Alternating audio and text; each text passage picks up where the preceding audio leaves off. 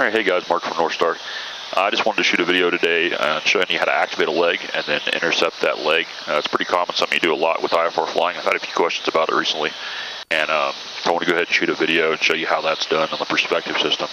So what I'm going to do first is I'm going to go ahead and load a Victor airway. So this is similar to something you'd have, when you were actually flying on an IFR flight. So I'm going to go ahead and load a Victor airway. I'm going to load the Mummy intersection as our initial fix. So, alright, there's our fix.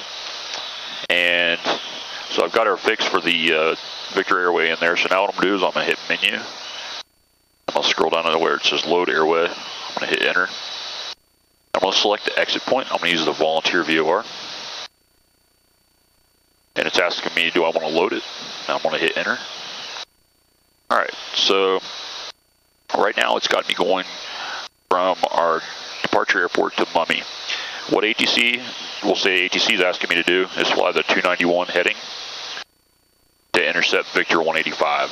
So you can see Victor 185 on the screen here. So they've got me flying a heading to intercept that Victor airway. So what I need to do I need to do two things. First, I need to get this leg activated, the Mummy to SOT, so it needs to be in purple. That way the autopilot can actually track and intercept it. And then I'll need to set the autopilot up to do that.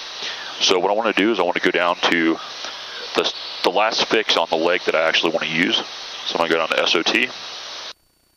And I'm going to hit menu. And it'll say activate leg. I'm going to hit enter. So it's saying you want to activate Mummy to SOT. By activating it, it's going to turn that leg pink. And now I'll be able to actually intercept it. So currently we're in heading. So what I'm going to do is I'm going to arm the nav mode. So if you look over here at the autopilot bar, you have heading in green and GPS is in white.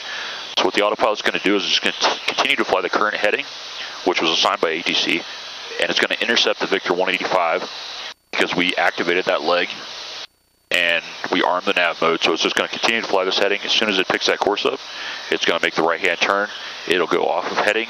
It'll activate the GPS, and then it'll track on the Victor 185.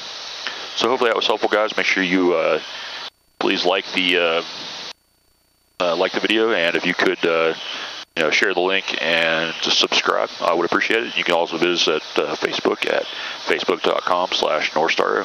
Thanks again.